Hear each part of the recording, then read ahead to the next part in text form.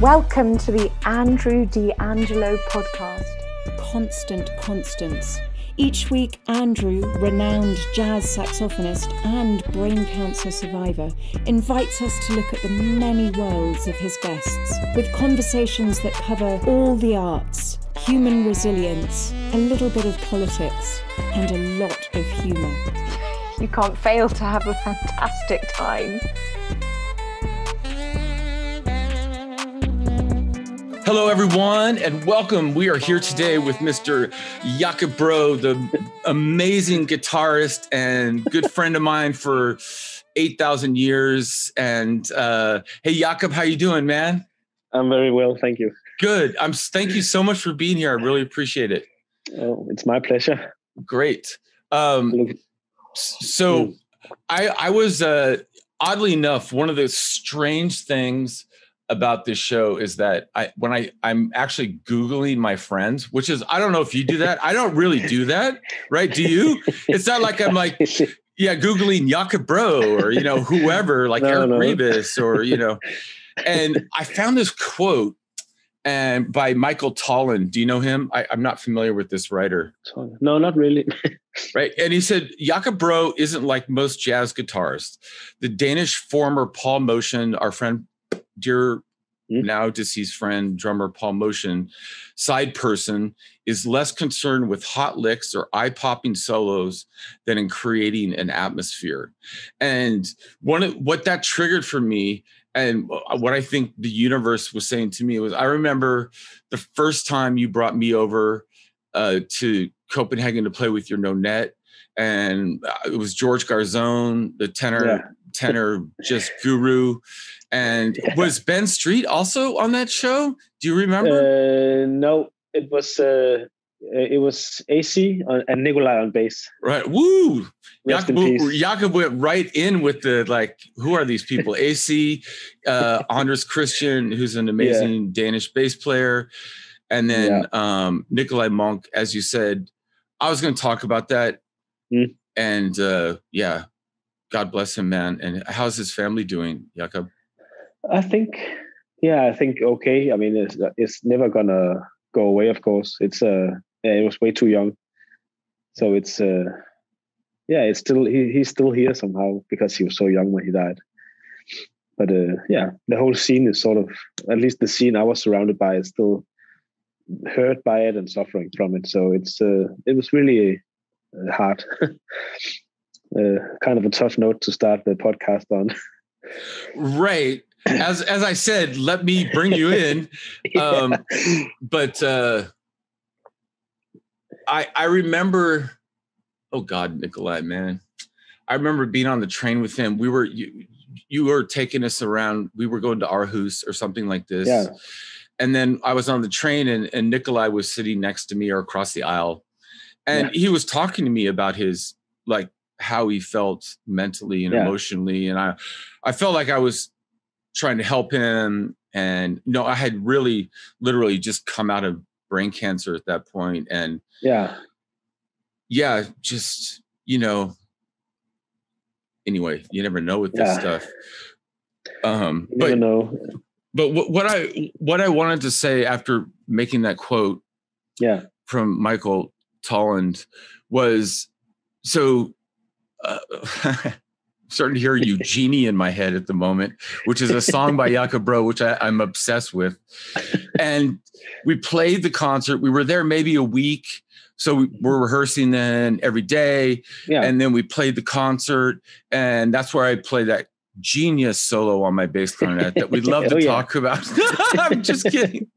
And after the concert, I went up to you and we're maybe taking a beer backstage or something like this, just hanging out, maybe a glass of wine or whatever. Yeah. And I looked at you and I said, dude, did you take a solo? I don't think you took a solo. There's 9 people on stage. There's 10,000 people at the show. And I was like, and you looked at me like, Andrew. And I was like, oh, right. That was your solo. right? That was your solo. I organized this whole fucking thing. I wrote all this music. I like put you all out there. It was magic. That all of the shows with your no net have been magic. And I was like, I'm such an idiot. Like Jakob, that was, I mean, is that fair to say? Like that was your solo? Yeah, that's very fair to say. I've never really, I haven't really thought about music like that. Like you have to be, you're in charge of the band, you have to take a solo, or you have to show something on your instrument. That's very, that's quite far away from how I see music somehow. And I love that band so much. And there was just so many things going on all the time. And I just take the liberty to enjoy that also. Like I'm standing in the middle of this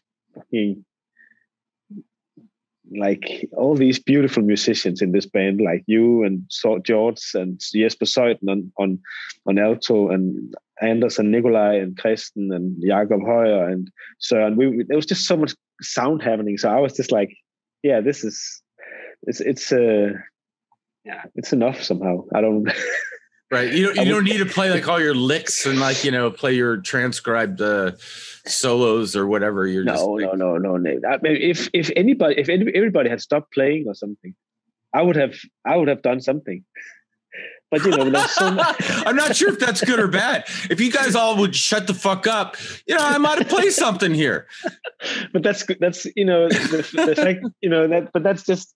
I will never force myself into anything like that, and that goes for trios, quartets, no nets.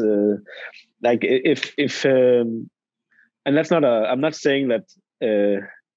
I just love when people, if the music is happening by itself, that's when I really enjoy being on stage, and I do push buttons both before going on stage, trying to gather the right people to make the right sort of balance between beauty and chaos and all kinds of things that are going through my mind before we play in the compositional phase as well, where I also think about the musicians. And so it's like once we're up there, it's not like I'm not playing, but I don't really have the urge again to be, this is my band. Like that just, it doesn't really go well with my way of thinking about music.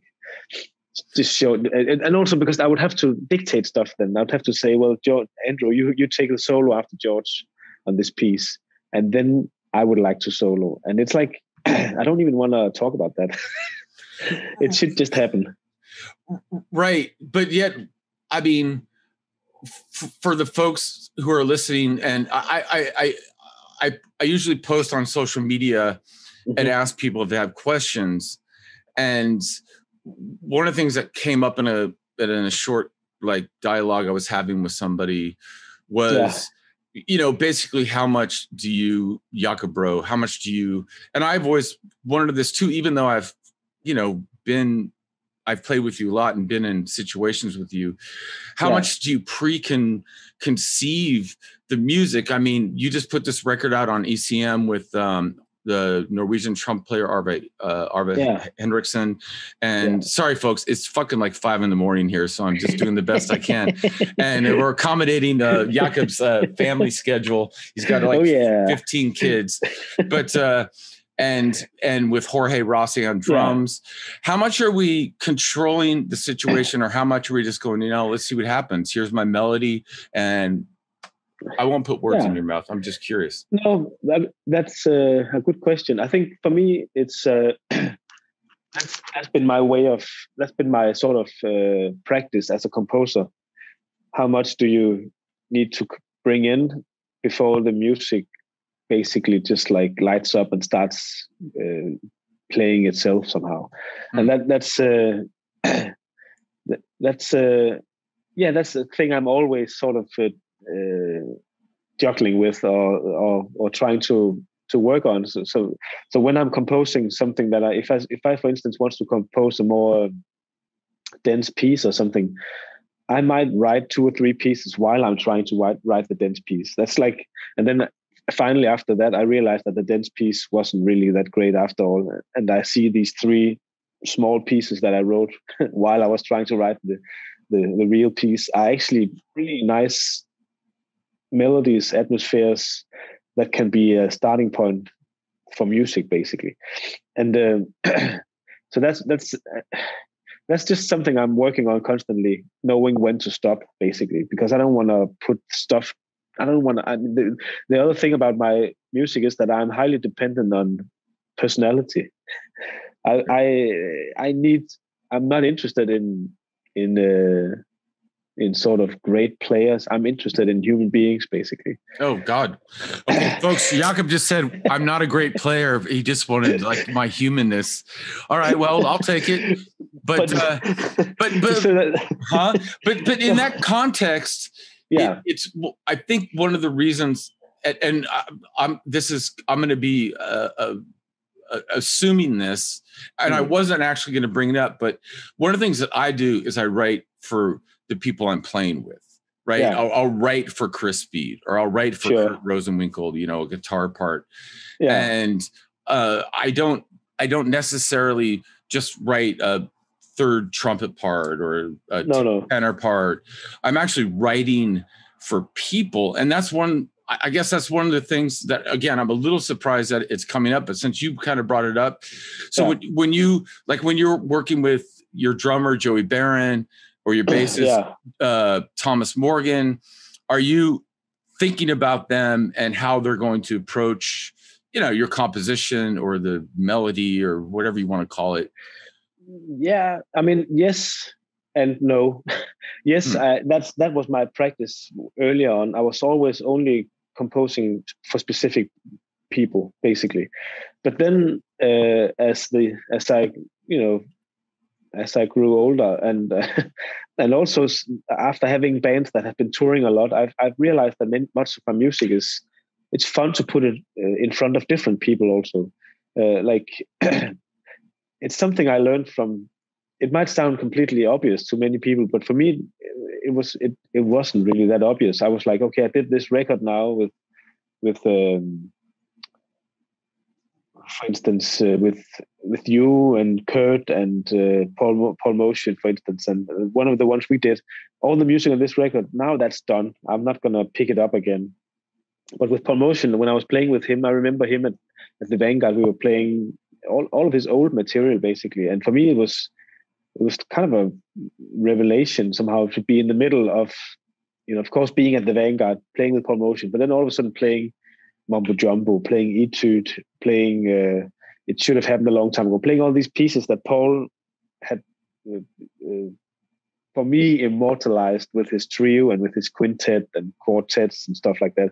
All of a sudden, he was playing with a different sounding group, and and that just made me want to experiment with my compositions the same way, basically. So, yeah, I've written a lot of music for specific people, but then I've also found it really fun to bring in those songs to different people. That's a part of the experiment with the Nonette as well. Like much of my music is that we play with the Nonette. If you give it to my trio, for instance, or if I play it with, if I picked a song like, but it's any song we do with the Nonette and put it in front of Conis, Frisell, and Paul Motion, for instance, and put it on my balladeering session, it would have been a calm sort of piece. We played it with the Nonette, it becomes a different sort of calm.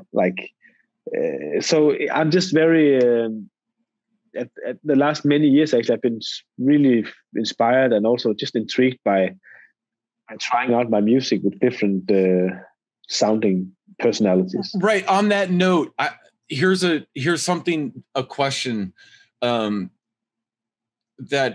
I also enjoy the fact that, I don't know, Pat Metheny played a song I wrote when I was like 23, right? He just recorded that like maybe 2 years ago at this point. And that was very strange. Like this song I wrote, but I've always wanted my music to be that way, that people can just grab it and then make something out of it without me being involved. But it's also I want to hear that song, man. You got to hear it. I'll send you a link. It's called Toon Blues. And we were fantastic. You were there in Boston, and all of us were there in Boston, and Kurt Rosenwinkel, Chris Speed, and Yeah. All of us were there in Ben Street. And yeah, and Metheny just found my song and recorded How? it. I don't know. I have no idea. Incredible. That's fucking incredible, man. I just know that I started getting checks, so I was kind of psyched about that. But wow, that's fantastic. But that's very nice. Anyway, enough about me. But the thing that and this is more my agenda, okay? Like I'm more controlling than you, Jakob, I think. Yeah, maybe. Not maybe, definitely. Is that let me just explain. Jakob had this 9-piece band that he calls the No Net, and it was just all these beautiful people that we sort of touched upon. And there's this aspect of your music that just I don't think people get a glimpse of, which is the hang. I'm talking about being on the train or on the plane, or maybe then having dinner before the show, or maybe even after the show in the green room. It's so fun. Yeah. Like Creston Osgood on drums, Jakob Hoyer, again, our dear friend Nikolai Monk and AC, and all of us just spending time together off the stage, and then getting on the stage, all that energy becomes a part of the music, in my opinion. And I wanted to ask you what you thought. Is that true, or? I definitely agree with that. Yeah, that's true. I mean, I pretty early on just like discovered that I don't really, if I want to play music and do it for the rest of my life, I don't really want to walk around being worried about what's going to happen when you go on stage. I want to be looking forward to it and just like accept whatever happens up there. And that's, as you say, that if you can sort of, if you can live up to that somehow, then the atmosphere before gigs and the trains and the planes, 5 a.m, the lobby call will be different, of course. Right. Yeah. So, I mean, there's a lot of pressure when you're touring, like you have a really great night and then you hit the hotel and okay, fuck, tomorrow is a new day. Like you have to travel again, and will the gig be as good as yesterday? Who's coming tomorrow? Blah blah blah. I was definitely, when I was playing at the Vanguard for the first time with my own band last year, that was my, like, it was tough as hell for me. Like first night was great, and I was like, oh man, I hope tomorrow will be okay, because then you got an email from Joe Lovano's coming down. I was like, shit, I wish he was there for tonight. And right, and it's just like, like I said, I just like, I had to let go of that fear and just like say, once we go up on stage, we listen to each other and we just like, we talk to each other basically, and we set ourselves free in a way, and to be able to do that 100% for me is either by not having any written music at all, or have music that people can pretty quickly become find themselves within somehow. So that's been a part of my compositional practice as well, like writing music that works pretty quickly. You don't have to. Is this from since you were in your 20s or something like this, or is it something that developed over time? Because I mean, your song Eugenie and the other songs you've written for the No Net, which is mostly how I've played with you. Yeah, have that characteristic where it's like, I could learn this melody pretty quickly. Yeah. But were you conscious of that when you were 21, or is it kind of like, man, I had to kind of figure it out? I was struggling, like as a composer, of course, when I was 21 still, and doing many different things and not having, the overview. Some things work, some things won't work, and what you thought worked didn't, and what you thought wouldn't worked. And I was very confused, as I think many young people are. Not me.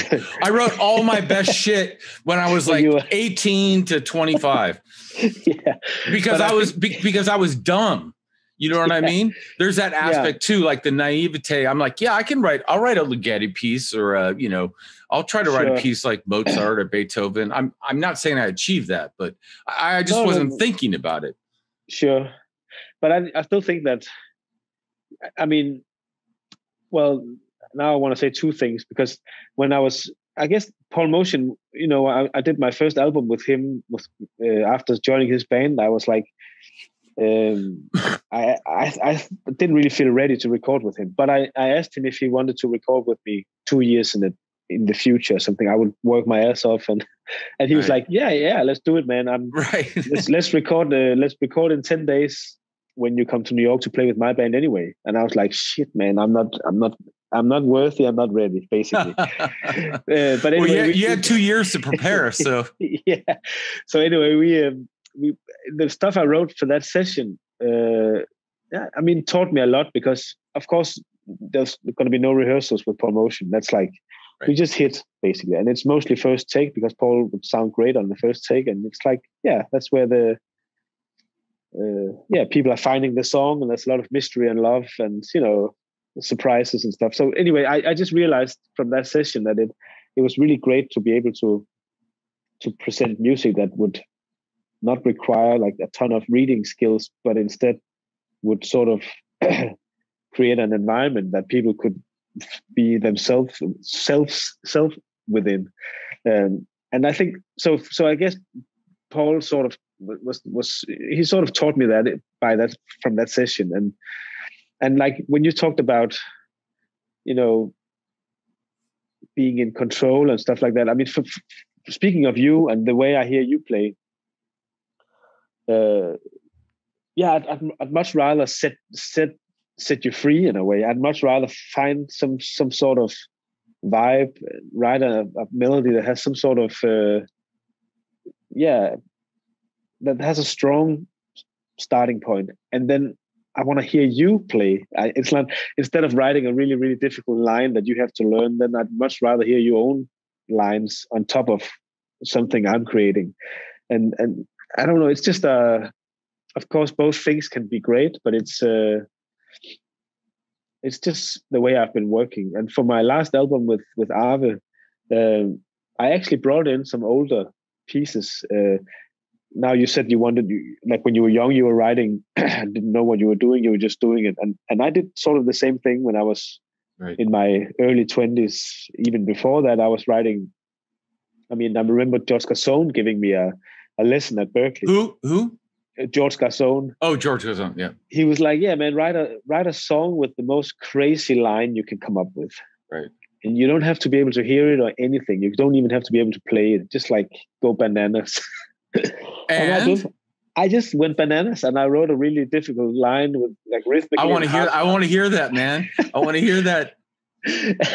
and then I went back to Copenhagen, and I gathered a band called Beautiful Day, also with Nikolai Monk on bass and Jeppe Gram on drums and Jakob Dinesen. And we were playing a gig, and we were playing some standards, and then I had written a ballad on one of the pages, and I gave it to the saxophone player. We played the ballad, and he said, "Hey man, why don't we play the song on the other side? Because I practiced that line." And I was like, "Seriously?" Right. It's like a school exercise. Like what are they? Yeah, I mean, not what do they call those things? Like a etude or something like that. Yeah, like meant to practice like alone at home kind of thing or whatever. Exactly. Yeah, and then after the gig, he came up to me. He was like, and at that time, I was as I am now. I really love Jakob, and he came up to me and said, "If you can write more of that stuff, I really think we have a thing going here." And I didn't tell him how I wrote it. I was just like, I can do that. And I went back to I was living in an old nursing home for old people at that time. Wow. And I just started writing. Yeah. It was like an old abandoned nursing home. They were rebuilding it so that the old people could come back into it. And it was a freaking, like, it was such a scary place. Like, it's a huge place, with maybe 50 small rooms for elderly people, huge dining hall. It's like, the Silence of the Lambs, almost like. It's pretty much where you go to die. That's pretty much what they are. And then I just wrote a whole shitload of really difficult, weird lines, basically. Wow. And we started playing those things and I just like pretended that it was, this is how I write music. And slowly we found a sound, and I found an intuitive way of knowing when a song was done, basically. So I learned a lot from that period. And the band stopped when I started thinking, okay, I need to have my ears following me now. I have to be able to hear what I'm writing. And that's when the band died, basically. Right. And I mean, one of the things that I am accomplishing with the show is bringing people in who maybe don't know when you drop AC, like who's AC, or when we say Thomas Morgan or Paul Motion, whatever we're talking about, or Arve Henriksen. And one thing that I've noticed about your music, Jakob, that I really love, and something that I very much respect, is that you have this ability to bring people in to your music in a way that they don't have to know what an E minor 7 chord is. They don't have to know what the form of a AABA standard. Like, you just have this, I can put on Balladeering, or I can put on Eugenie, and I'm just like, this is, in anything. Almost everything that you've done, and people it's just really enjoyable. I'm not really thinking about the technique, and I wondered, is that conscious on your part, or are you just being you, and then people love you and watching your videos or listening to your music 20 million times because they just no, I'm serious. I'm being very serious. Yeah, I mean, I don't know, it's I definitely feel like I mean, for me, it's like a lifelong journey, of course. Like, I want to create music, and I want to capture moments with the people I love, basically. And I'm very inspired by a lot of different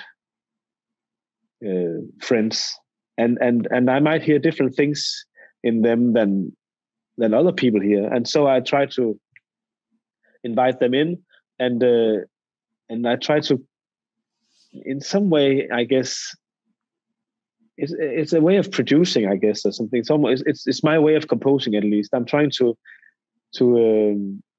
set the scene, so to speak, so that the different people I'm inviting can be themselves. Come out with it. Or something. Yeah, somehow, yeah.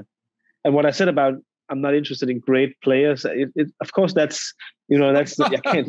It's like I'm interested in, but I'm interested in the human quality of the great players. By the way, what does it mean to be a great player? Because you know what I'm saying? That's arguable as well. Because when I hear, like, I don't know, George Garzone play, he's a great player, but is it technique? Is it, I mean, who knows what that is? Jakob Bro is a fucking amazing, great player, right? But I mean, could you play, I don't know, pick a song that's really difficult? I don't even know what song that would be. No, it's different, right? But I have a hard time understanding when people say, I think in your case, you have this maybe intuitive or instinctual ability to understand, like, hey, I'm going to hand Andrew, I'll just use myself as an example, a melody, and then just let him fuck off with it, because that's what's Andrew's going to do that anyway. Even if I tell him to stay inside the lines, he's not going to stay inside there. Is that fair or what? Of course. Yeah, that's very fair. Of course it is. It's like, I think my music, basically, it has to come alive somehow. It's like, so the way I'm writing, it is again, it's like a fine line between nothing and a whole lot, basically. It's like I'm trying to put in just enough so that the music, that's just a little sparks here and there that can, ignite, and then the whole fire will start. And it's and I just, like, with you or with Chris Speed, or when I was playing with Jesper Søjt, who's a Danish alto saxophone player, or with Konitz, or with AC, with all these. I mean, that's Jim Black or whatever. I feel so grateful that am able to play with all these beautiful musicians, and then I just try to set up some sort of environment kind of thing, yeah, right? basically, yeah, so that so that people can, you know, take off. That's like, yeah. okay, so I as I told you when we were talking earlier, you know, before we started, that there's just an aspect of what you do. It's kind of like you're having a dinner party, and yeah, you're cooking a meal, but you're not telling people how to eat it. You're not saying they have to eat everything. They don't have to have dessert if they don't want to. If they don't want a glass of wine, that's fine. And if they want to go in the other room and be alone, you're like, okay. And it just seems like you have this, like, whereas I know myself and some other people I've worked with are more controlling. Like, you got to have the salad first. Then you're going to eat the steak or whatever it is that's next. And then you're going to do this. And then at 9:00, you got to leave my house. And I have been that person. But with you, I feel like you're like, all right, everybody come over to my house and, you know, do whatever you want. Go eat some crackers, or is that fair? That's very true. Very fair. I like that picture somehow. And I think what I, as a composer, then hope to bring in, and if what I'm bringing in is not strong enough, everybody could leave, and then that wouldn't be so much fun. So I'm hoping that, you know, there's always somebody that are sort of interested in the overall sort of vibe of the piece I'm bringing in, and if that's the case, then the music will sort of play itself. I'm fine with people leaving the stage. I'm fine with, you know. Hey, so like totally a conceptual piece for the future where we all, like, you have the no net and we all leave the stage and you're alone. But that would work too, I guess. It would work, but it would be waste of flights, I guess. So let me get back to what sparked this part of the conversation. Yeah. Are you consciously making your music this lovable? I mean, you were talking about gratitude and how much gratitude you have for the people around you and the people that you asked to make your music. And that seems post. I'm grateful that so-and-so played with me. I'm grateful that, you know, Manfred Eicher from ECM asked me to make this record. But are you doing any you know, manifestations or conscious, like, thinking, or is it just no? Right. Yeah. The answer is no. I mean, I'm just, for me, the whole, like, the phase of composing is a real joyous time, basically. It's a time where I don't judge anything. I'm just trying to find little melodies and harmonies that I think can grow somehow into music. And that's, it's such a nice phase to be in, basically. I think it might sound like, I don't know, but I think just like living your life, all the stuff you experience in your everyday life is part of what comes out, I guess. And some of my stuff is, it's pretty. Some of it is lovely. Some of it is sad. I don't know. It's like, but it's all just I'm trying to just be basically honest to what's coming out when I am in the compositional phase, basically. And usually when I try to go to take a different route somehow and make something contrasting to that, it becomes less strong somehow, I think. And so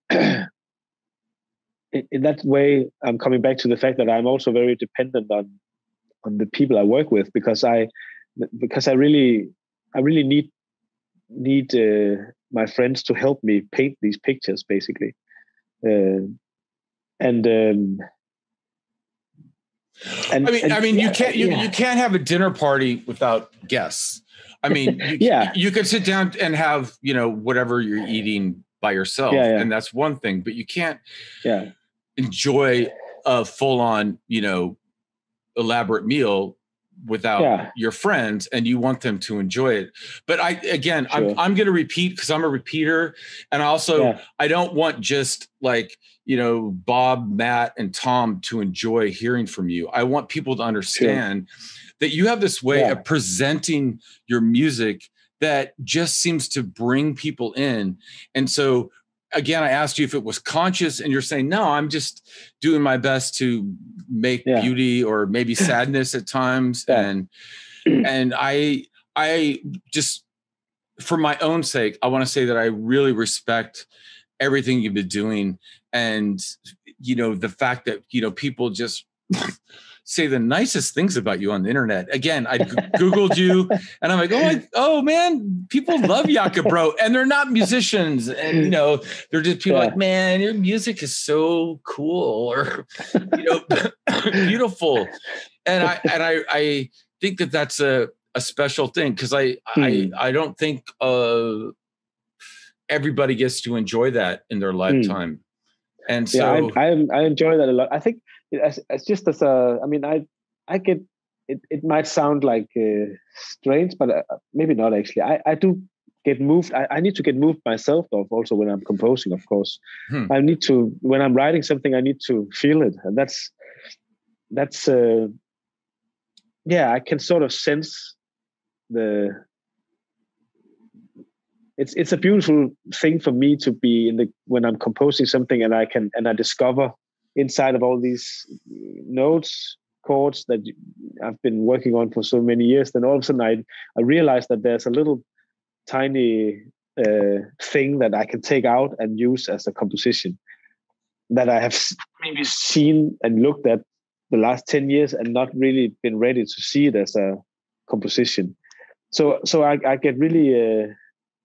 I just love that phase basically when I discover the starting point of a composition, and then I can start to think about the people I'd like to hear make the composition come alive. I think it's then then I do. I mean, if I play Eugenia on the piano, I really like that piece as a piece. I don't really think it's my piece. I think I just found it somehow. So I can get really moved by it just by playing it at the piano. Be like, man, this is a fucking beautiful song. But I'm not like tapping myself on the shoulder like, yeah, man, you wrote a great song. I just feel like it was already out there. I just had to sort of pull it, like discover it or find it, as you said, something like this. We were talking about that. I'm going to use the word impressed, which sounds incredibly weird. But I am that you somehow found this way to bring the world into your music. I mean, I'm looking at some of your videos, and I know that one from a church in Aarhus. I think was it Aarhus? Where that? That's probably Copenhagen. If it's the church, Brorson's church, right? Yes. Yeah, that's in Copenhagen. Yeah, but then all these people, like 20,000, 30,000 people are watching this video, and it's just. Not that we're all about, views and likes, but on another level, I mean, I'm just think it's so wonderful that I feel like you're giving the world a virtual hug and not asking them to understand your music on an intellectual level. Is there something that you're doing? Like, I mean, are you saying, hey, I'm just making this music and I want people to enjoy it? I mean, I think you know what I'm talking about. We have friends who maybe even push back and say, if you don't understand what I'm doing, man, you can't be a part of my music. Does that make any sense, or am I being out of my mind here? No, that makes sense. I think, I don't know. It's I'm happy that you say, of course, that the music I try to do is, I don't know, it's like I'm not really trying to force anything. Like we talked about earlier also, it's just a matter of accepting, basically. What are we accepting here? Like, what do you mean when you say that? What does it being accepting mean? Well, for me, at least in the musical term, it means to not have any sort of expectations in terms of what I want the music to sound like. Like if I invite you and we do a concert together with my good friend from Denmark, Christian Osgood, who's a great drummer, which we remember we played a trio gig, right? Yeah, Christian. Yeah, Christian. So, you know, I'm still, that trio gig for me was very strong. I still think back to that basically. And really, but anyway, if I invite you to, and Christian to do a concert of mine, it's like, I might bring in music, but, and we might, you know, have a rehearsal or whatever. The once we get up on stage, I'm accepting, you know, the ways of the music basically, and I'm just letting loose. I'm not gonna, you know, if you all of a sudden start the concert, you know, with a bass clarinet, long introduction, 10 minutes long, 15 minutes long, I'm not tripping, like standing next to you and be like, oh man, fuck, I wanted to play the melody first. And right. I'm fucking closing my eyes and enjoying the moment because you all of a sudden have something that you want to say to the audience. And that's what I mean about accepting, basically. This is how the songs sounded tonight. And tomorrow is going to be a different day, basically. And I think that way of not attacking the music, but basically just like letting it loose in a way is I have a feeling that resonates in the audience as well, because then they are also drawn into it in a way, because the audience has an effect on the musicians being on stage. So we're basically not, I'm never trying to sort of stuff anything down anybody's throat, the musicians or the audiences. I'm more trying to just, here I am, let's see, I'm going to create a little sound here, and then let's see where that sound will take us all, basically. But it's just me thinking, I have no idea, like, basically. I'm just trying to be honest to myself and to the stuff I hear, basically. It sounds like, to me, if I was going to interpret what you said, because I'm annoying that way, that you're just being genuine. You're not really thinking, I'm trying to make, I'll use a meal analogy again. You know, I don't know if that's lame, but you know, I'm not trying to make food that everybody enjoys. I'm just making food that I think is wonderful and people can do whatever they want with it. Yeah. Is that fair, or is there another analogy? No, I think that's great. I mean, and I think it's a process. That's a beautiful thing for me about music, is that it follows you in your personal development also, because it's like, you know, like now you talked about food. I still, if I cook for people, I'm still like, oh, I hope they like it. Right. And you know, it's like, yeah, I'd like to, you know, get to a point where I'm satisfied with the food myself, and I'm just like, here it is. I hope you know, enjoy it. But if you don't like it, it's not, you know, I'm not going to be to gain some sort of, you know, just to grow as a human being and to stand, like, really stand tall. Is that a way of saying something? Really be firm in your own. I mean, stand tall, or you feel secure or confident in your own shoes or your own clothing or whatever saying. And I remember, do you remember that bootleg recording from Atlas in that's in Aarhus, right? Yeah, that's in Aarhus. Do you remember that recording of your No Net at Atlas? It's a bootleg. Yeah, I have. Yeah, I think I have a few recordings of and I listened to that a bunch when you first sent it to us. God, that was probably 8 years ago. It was a long time ago. Yeah. But I listened to it again before I talked to you, and the audience is screaming. You know, there's just all this love going on. There's all this magic happening on stage, and it just is like you're not even trying to tell people what to do. I mean, yes, there was structure. We had your melodies and everything. Yeah. But my God, you have your live performance, your shows, and that, as we talked about before, that show at the church and the other things I've seen on the internet there's just something about how, I don't know. It's just very organic.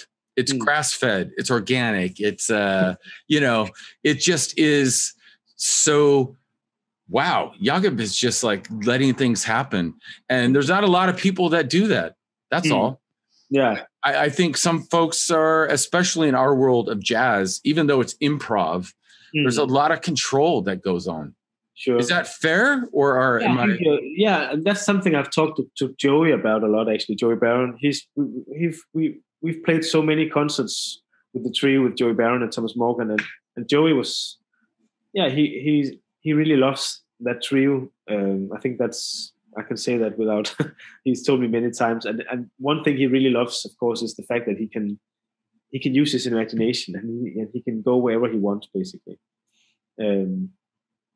So I think it's perfectly fair to say that I'm really trying to not control anything, basically. But still, I think that the music ends up having some sort of stamp or something. I don't know.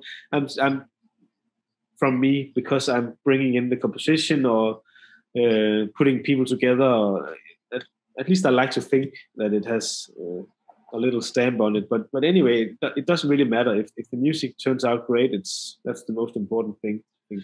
I think people are getting an understanding of your process here, that you're really not interested in controlling let's put it this way. So you put together your trio or the No Net with 9 people. You got to book flights. You're bringing over me and maybe some other people from the US. And so you're organizing flights and hotel and, finding a tour bus. So I assume that on some level, you're either designating this stuff or you're doing it yourself, or your manager is, or whatever. But there's a lot of fucking energy that you're putting into this, and you're writing the compositions. But then when we get to the stage, you're like, all right, whatever you guys want to do. Right? Totally. But that's so important for me. It's like, that's how it has to be for me somehow. I don't own the music, and I don't have any, I don't sort of, the way you feel on this particular concert day, I want that to come out. So if I don't want to put any lid on you to avoid that coming out, basically. That's so you can't put a lid on me, by the way. Yeah, nobody can. Yeah, I know. That I do.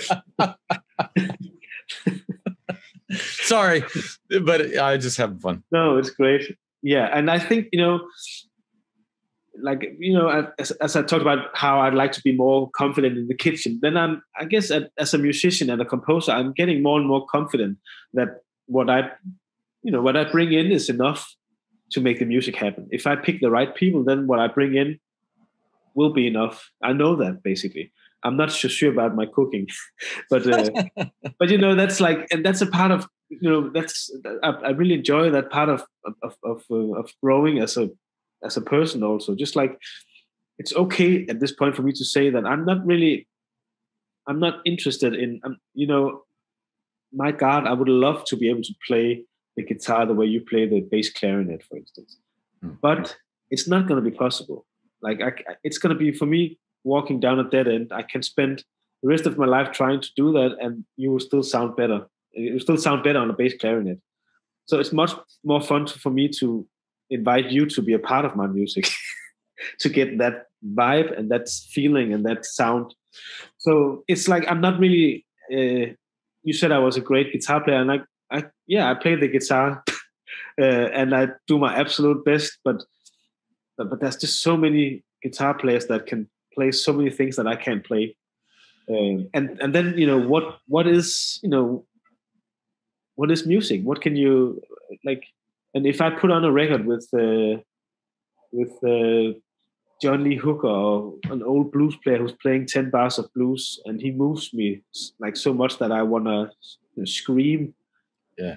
It's like he can't play ESP or whatever is needed to be accepted in the jazz world as a student or whatever. So I'm just saying it's a whole sort of it's so great to grow with the music and to sort of realize what you can and what you can't do, and just accept what you can and what you can't do, and of course always try to improve.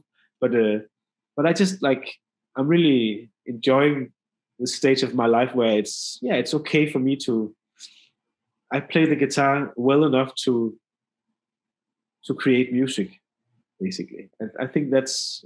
I don't think I played the guitar well enough to do a duo album of standard material, for instance. I would never go down that road. Right. Standards being jazz standards is what you're talking about, right? Yeah. Right. But it's interesting. I can remember an occasion, and at least one occasion, and the musicians I was playing with were just like kind of kicking my ass, whatever that means. I mean, they were just doing something that I was not capable of, and I just stopped playing. I was like, all right, you got it. Whatever that is, you got it, because wow, I don't want to pretend to be able to do this.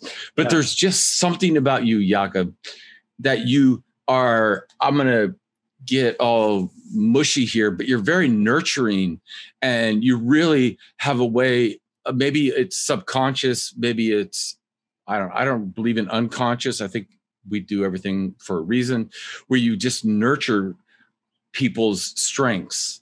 And my strength is, Andrew, go ahead. You want to play a 20-minute intro on bass clarinet? Go for it. Because, right? And with whoever you're working with, you just have this way of just allowing them to be.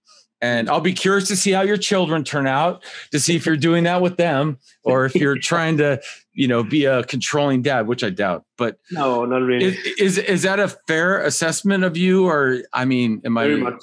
Yeah, I'm very happy to hear what you're saying, of course. And I mean it. Also, I want everybody to know that Jakob and I have postponed this interview like 15 times because of either his situation. Didn't you postpone it once, and then my situation? Yeah, I postponed it for the kids, and then you postponed it for the pipes. It was the electricity, and it was literally like Armageddon. It was apocalyptic. I mean, there was like fires and manhole covers blowing and black smoke, and the power went out, the heat went off. It was like 15 degrees Fahrenheit. It was insane. Terrible. Yeah. So anyway, like it was a long road, like 6 weeks until we got to this moment where we're talking. Yeah. And I haven't then seen you in probably 2 years, 3 years. No, it's yeah. Oh, he's going to tell me exactly. Fuck you. No. We have to do the donate again. Huh? I want to do the donate again. Oh, you do? Yeah. We just have to. Yeah, it's just like I'm thinking, and who's I guess maybe Thomas Morgan will play bass instead of Nikolai then. Right. Then the AC. Yeah. I'm thinking about it a lot, because it's a band. Yeah, it's a different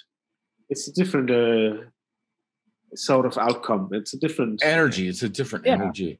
You should check out Carmen Rothwell, this bass player. She's very nice. Yeah. But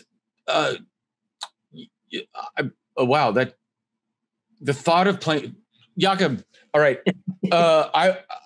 I'll here.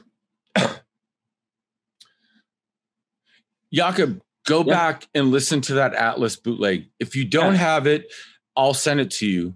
Yeah. And it's just the fucking thing, man. We took the train that day. Nikolai was still with us. That was the time that I had that conversation. Bill McHenry played tenor. Yeah. But the gig was just you and I. And the reason I'm off camera is because I'm going to like kind of focus on myself a little bit. But the fuck you and I sound so good together, dude. You know that blues? What did you call it? That blues?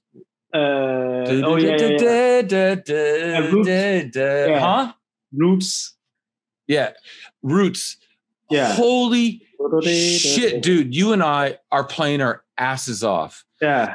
And Creston, for whatever reason, was cranky about something. I don't know if it was his kids or like he was mad at us or you or something. And he's playing way too much. Okay. And I remember that. He kept, like, he didn't want to end the song. And he didn't like the bridge. He didn't want to end the song. And he's like, fuck this bridge. And he's like doing all this shit. Yeah. It's so good. Yeah. That band is, and you do not have to have me in that band, but God, Jakob, you and I sound so fucking amazing together on that shit, man. Well, and Jesper, everybody does, but I'm just. You and Jesper are unreplaceable in that band. Unreplaceable. So Jesper, you are like that's the heart somehow for me. It was interesting. Do you want to end this? Yeah. I would love to talk about Jesper if I bring us back in. Yeah. And or Jakob, again, if there's anything I missed or believe me, you probably know this, but God, fucking musicians are just arrogant cunts. And so I now I've been asking, like, is there something that I didn't bring up that you would like to talk about? And if not, then I'll just. I'm fine. I think we talked about many good things. I'm happy. Okay. I'm happy too, but you'd be surprised. I'm not kidding. So I'll go back on camera. Give me a minute to bring us back in. And I, for whatever reason, either one have a... Maybe I'll ask you a question. Can I do that? Yeah. Okay, good. There you go. See, that's what I'm talking about. All right. So let me bring us back in. Yeah. And I'll open the door. Yeah. Hey, everybody. We are back with Jakob Bro, guitarist, amazing friend of mine for 8 bagillion years from Denmark, who's playing with this camera. And he's in this really cool chair that I don't know if he wants to talk about, but it's a cool chair. Jakob, to conclude, is there anything you'd like to ask? Yes, there's. When I grew up as a young musician, right? The scene in New York, like you, Chris Speed, Jim Black, Kurt Rosenwinkel. When I heard Human Feel, for instance, for the first time, I was completely in shock, basically. So my question, and what I wanted to ask you is how the hell you got to sound the way you do, because there's so much. I don't know. For me, like when I've been talking in this podcast about personality and finding players that has something to say, like a story, people sounding human, and and it's just I think you're completely like one-to-one, one of the best examples of that. Like how do you go from picking up the horn and then expressing yourself like you do? It's a saxophone, like thousands of people are playing that instrument every day, and there's nobody that sounds the way you do. That's something that that's something that I just like. I can't. It's a mystery to me. And that's the mystery of music. Like you can pick up the alto saxophone, the bass clarinet, and in 1 second I know it's you, and in 1 second I'm moved by what's going on. And that's that's very beautiful, I think. And actually, it's something that I don't think that many I consider you a young player. Yeah, at age 85, you're a young player. You know what? Jakob, first of all, that's a huge compliment coming from you, because I also feel the same about you. Like I can tell, that it's you playing pretty quickly, even if it's just, with no video. I'm like, oh, that must be Bro playing, man. By the way, just as an anecdote, I remember this one time on the train. We were on tour with the Nonette. Everybody just started going, Jakob Bro, Jakob Bro. Can you say it like in Danish? Like Jakob Bro. They we're saying it fast. And I don't know. Everybody was just like, Jakob is just like fucking hooking it up, man. We're on tour. Do you remember that? Not really, but it's Jakob Bro. Yeah, Jakob Bro. Everybody, Creston, AC, Nikolai, Jakob Hoya, Jesper, and everybody's like Jakob Bro, Jakob Bro, Jakob Bro, and it was all throughout the train car. It was this great moment, like dude is hooking it up, man. And as far as like my own sound, I had this teacher. This is what I attribute it to, but people can argue. I had this teacher when I was like 14 years old, maybe 13, 14, 15 years old, something like this. And he just said to me, don't ever sound like anybody else but yourself. I was like, I don't even know what that means. Yeah. And he actually, this is going to be niche, but he said, listen to Lee Konitz.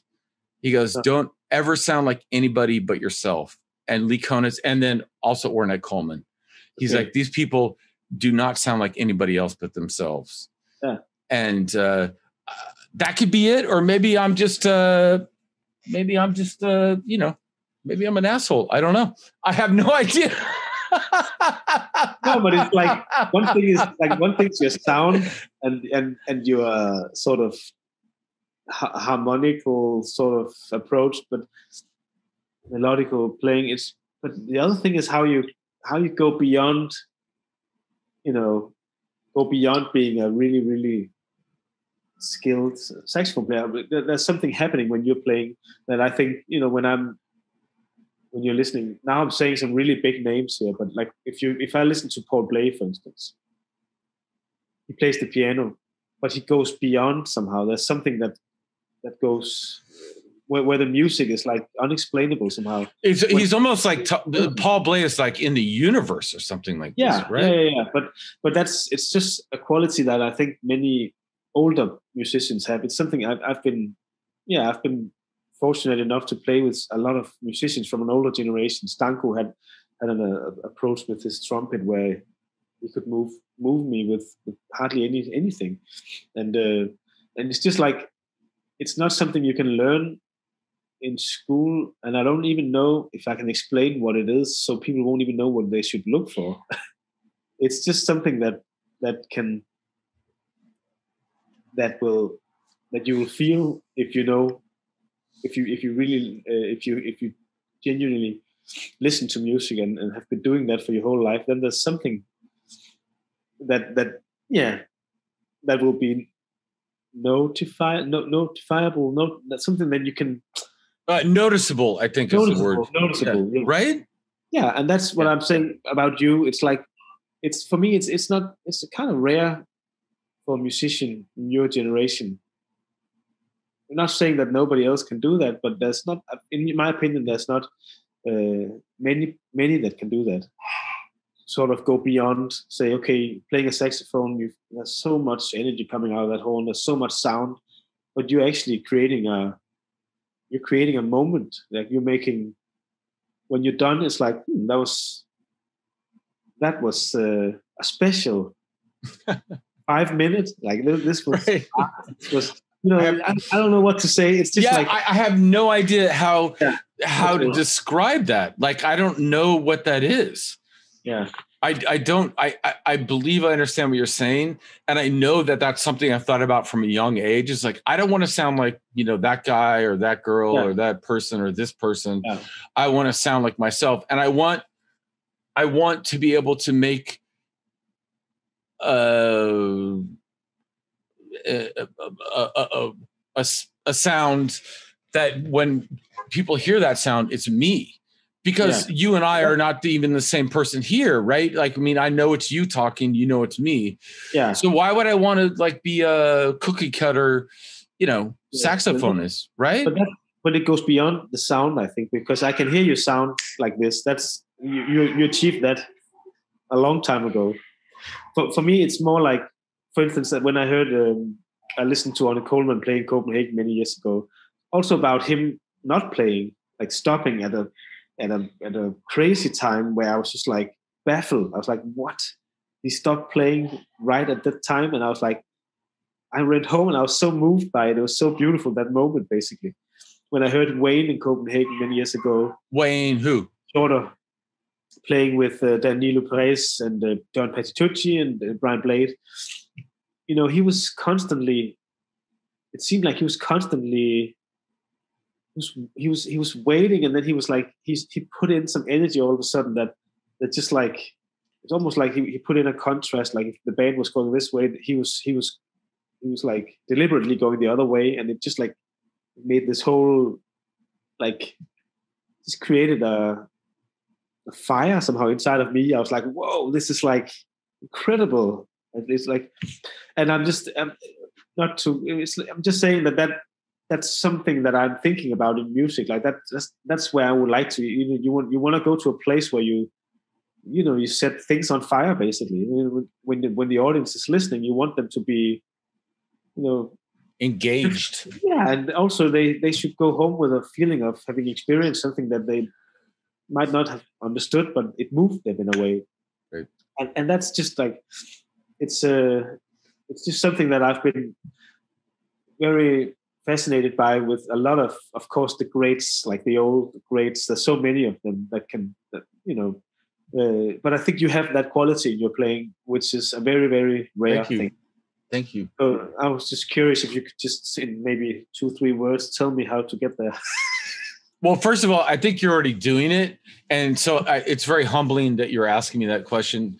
But second of all, I don't really care if my audience walks away understanding my harmonic approach or my compositional approach. I want them to walk away with a feeling. And by the way, that doesn't have to be happy, joy and like, yay, life is great, man. It could be like, darkness. Maybe it brings something out in them that, they need to look at. Yeah. But, and, I know you explore those places too. And with your music, and other than brain cancer, which was relatively recent. I mean, we're talking 10 years ago at this point. Yeah. In my younger years, I've talked to my friends about this and our friends. Yeah. I have no idea. Yeah. I have no idea where this shit was coming from. Yeah. Like you said, you did not write Eugenie, which is your song, or these other things. You just found it. That's what I think I was doing. Do I know that to be true? I don't know. I mean, I feel like I was writing this music and playing this music that I was just finding. It was like kind of like a Easter egg hunt, for lack of a better term. I have no idea. Okay. Is that your kids in the background or a kid? No, there was one kid who came in. Right. Jakob's like, one of my 50 kids were in the room, but it's all good now, man. He climbed the stairs. He just learned to climb the stairs. So. He climbed the stairs. Oh my God, I love you. I miss you, man. Yeah, likewise. Like when this is all done, I mean, we're gonna have to at least have like a coffee or something like that. Yeah. Well, I'll be in New York in November, hopefully, if Village Vanguard reopens. Who knows? Right. So, like, in conclusion, we've been to everybody. A lot of people I've had on the show throw around the Village Vanguard like it's we're talking about Subway, like that sandwich shop or something. The Vanguard in Manhattan, in the West Village, is an iconic, brilliant, and it is a jazz club. But it's just, I mean, Jerry Stiller used to play there. Did you know that? That Max, the owner. Yeah. What's her last name? Max's last name, or Gordon. Gordon. Right. Max and Lorraine. Lorraine, yeah. But Max wanted to make it kind of like a cabaret kind of thing. Okay. And this was back in the 60s or 70s. But Lorraine, his wife, didn't. Yeah. So they would have Jerry Stiller there, and then they'd have a jazz gig. And that might even be Coltrane or Bill Evans, these amazing people. Yeah. And Lorraine was like, nah, it's a jazz club. And it's just the Village Vanguard. The fact that, on the news and with our current governor, Andrew Cuomo, has never brought up this fucking iconic place in Manhattan. Like, we need to get this place opened. Yeah. I had the New York press secretary on, and I was like, you got to get the governor to talk about opening up these places. Yeah. And he's like, I'll see what I can do. And now at this point in time, Andrew Cuomo's in a lot of trouble. We'll see what happens with him. Yeah. But I mean, I can't believe it. Right. Yeah. I mean, that place is just like out of control. And by the way, Jakob, I'm going to take over for a second. I'm going to do my thing. one of the aspects of playing at the Vanguard that I think we miss out on, because when we're on tour, like I said, we're on the train or a flight, or we're hanging out together in the tour bus, and we're having food, and we're blah, blah. With the Vanguard, we all go back home or to our hotel room, and then we just show up the next night, and you don't get all that other energy. Yeah. What? True. Is your kid going down the stairs now, or what? He's on his way in. Oh yeah, right on. Wow, nice house. Did you guys move? We moved a while ago. Yeah. Right. Well, I haven't seen you in a while, so. Yeah. No. It's I mean, for me, it's almost like a shrine. It's like a sacred place. What, the Vanguard? Yeah. So much music has been going on down there. Oh, we're gonna get a treat. Yay. What's up, yo? Snakker du English? Do you speak at all? He speaks. Yes. Hey. Yeah, it's. Aw, that's so cute. There's so much. Just the history of music has been everything that's been going on down there for so long. Is place is the same. The thing I was playing with Paul Motion down there in 2004, I think. Holy shit! So like 20 years ago, man. When I came 15 back, years ago. Yeah. When I came back in 2020, it was like, man, this is like a pocket of time. I everything was the same. Yeah. I felt like, okay, and I looked myself in the mirror and I was like, man, you're not the same. It's a pocket of time. It's like frozen in time is what you mean, right? Like you go to the Village Vanguard in Manhattan, in the West Village, in New York, and you're like, oh yeah, this hasn't really changed in 50, 60 years. And also then you're going there, Jakob, as a leader and not as a sideman.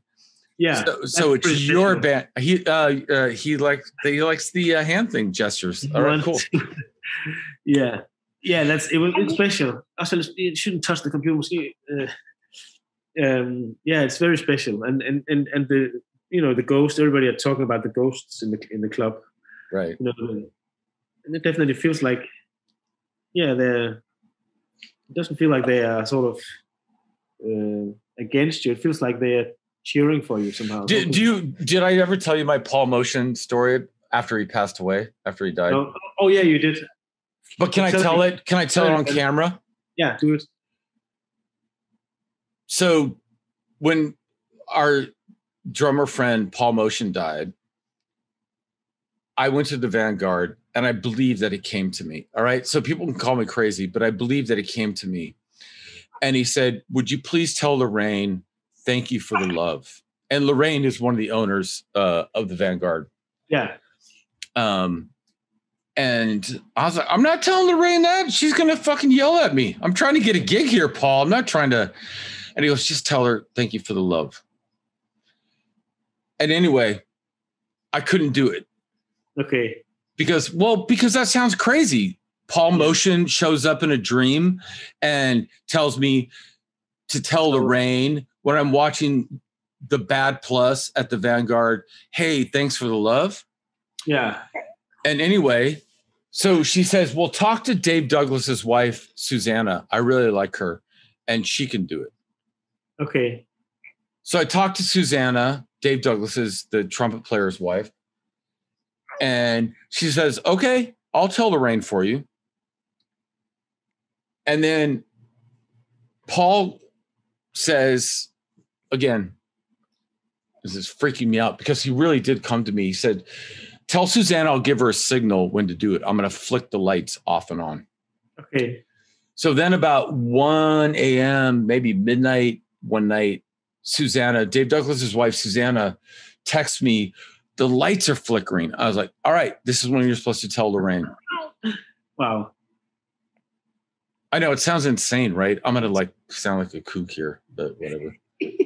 What's he doing then? She didn't bring me into it. She just said, I'm sure Paul loves you and misses you. Yeah. Like we couldn't go there. I mean, like, dude, Yeah. I mean, I don't even know if I can like put this on the show. Like, I mean, but I swear to you, and Susanna at 1 a.m. is texting me. Actually, it might have been like 2 a.m. She goes, "We're at the Vanguard and the lights are flickering. And am I supposed to tell Lorraine now that Paul is here?" I was like, "Yeah." What? What? Why are you laughing at me? I mean, I that's what I mean. Like, I can't tell this shit. What? I mean, what do I know? I think it's if Paul had that wish, it's also sort of too bad that Lorraine didn't get the news. Yeah, I know, but you know, we know how she is, right? Yeah. She probably knows. I'm sure. Right. That would right. Do you want to say goodbye? Do you want to take us out? Skal du say ha det bra? He can clap and wink. Can you wink? Can you wink also? Say hi. Hi. Hi. Hi. Oh, there you go. Ladies and gentlemen, Jakob Bro. And thank you, Jakob, for taking your time to be here. Thank you. I love you, man. I miss you. Oh my God. I miss you so much. And well, let's meet after Corona.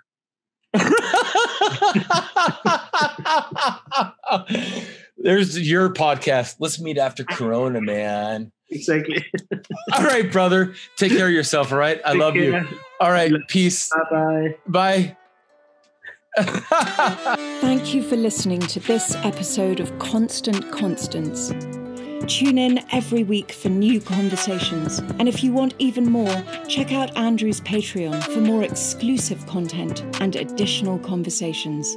Hosted and produced by Andrew D'Angelo. Edited and mixed by Lucy Little. Original music by Andrew D'Angelo and Maximilian Moore D'Angelo.